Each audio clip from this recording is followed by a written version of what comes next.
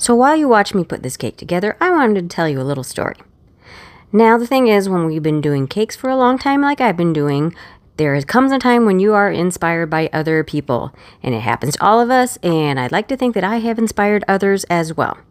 The thing is that sometimes cakes can look very similar to what somebody else has done, and that's just because there's only so many ways to make a cake. So what I find is if I am inspired by another artist, I need to make sure that I give credit to that other creator, which means adding tags, mentioning their names, making sure that everything is in the clear. And if you do not do that, well, shame on you, because it's been done to me as well.